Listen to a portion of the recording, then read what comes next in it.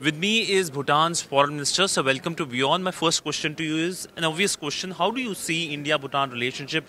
This relationship has seen a lot of close engagement amidst the COVID crisis. Both countries helped each other as well. If you can talk about this special relationship.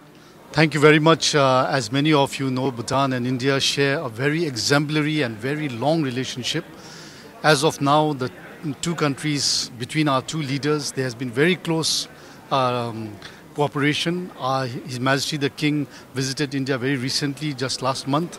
And I would like to take this opportunity to thank the Government of India, especially Prime Minister Modi, for giving all the support during COVID.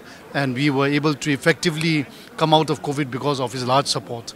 Secondly, the fact that Bhutan is graduating from a low-income country to a middle-income country is largely because of the support that India has provided over the last 60 years of our development history. So I would say that Bhutan and India share a very exemplary relationship like no others anywhere else. Connectivity has been one area of conversation we saw during the King's visit. There was an announcement on railway connectivity. If you can elaborate on how both countries are working on connectivity, especially the railway connectivity.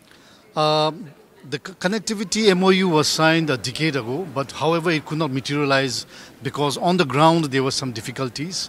So now we have re-looked at the site and we have chosen a site on the Assam border side, which will make it much easier for the railroad to be connected.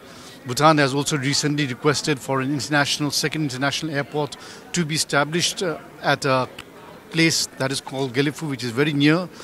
And also we have signed a number of agreements on the riverine route that will connect, as I mentioned in my statement, between Bhutan, India and Bangladesh.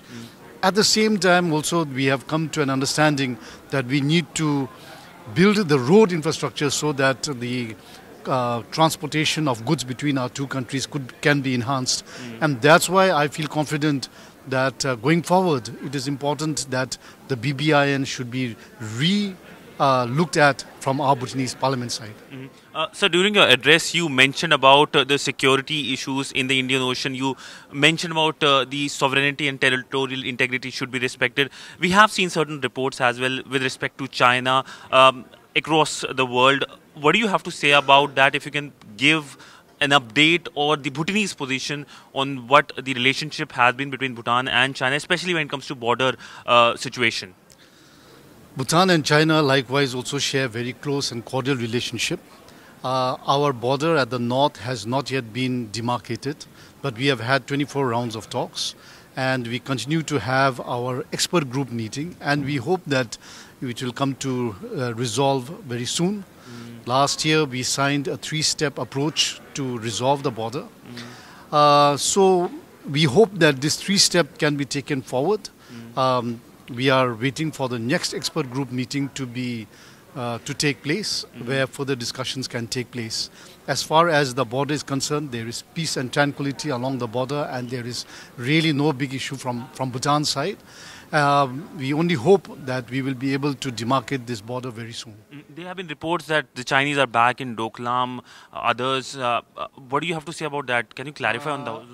From our side, the Chinese have always been on their side of the territory, and we have not seen that they have encroached into Bhutanese territory as far as we are concerned. So my final question, how is India helping you in terms of space? We know recently ISRO has provided a lot of help. If you can elaborate on that.